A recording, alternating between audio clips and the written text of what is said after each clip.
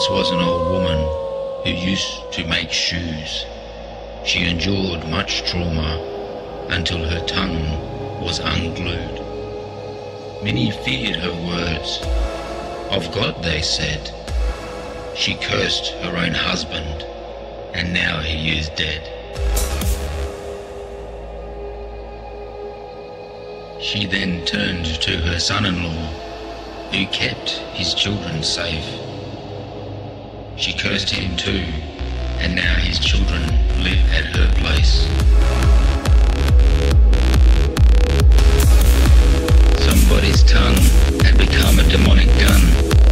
Somebody's tears recruited evil prayers, and they did not care about the casualties in their war. Prophecy is for edification, exhortation, and comfort, not to use from your own evil emotions.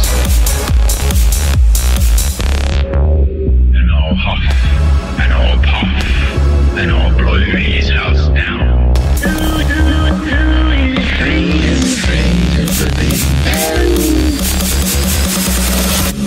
Who is afraid of the big bad? When you have a wolf on your tail, you're not gonna build from a straw bale. When you have a wolf after you, you're not gonna build from sticks and glue.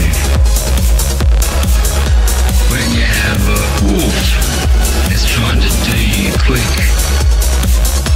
you're gonna build from cement and brick. And I'll huff, and I'll puff, and I'll blow his house down. Who is afraid of the big bad? Who is afraid of the big bad? Truth tellers, what's got your tongue? Crocodile tears from your mom.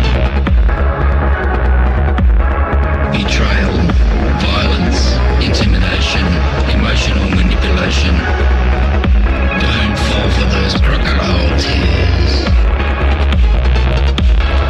Where are you, my sweet little piggy?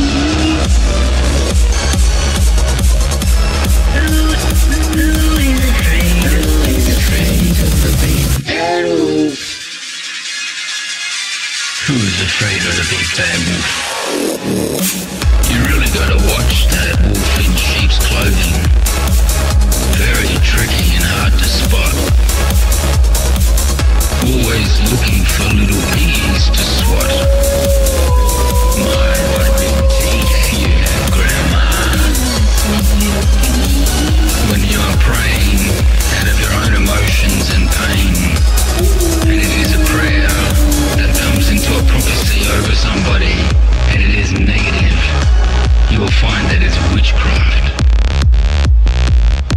And that so-called Christian is causing destruction instead of building and restoring.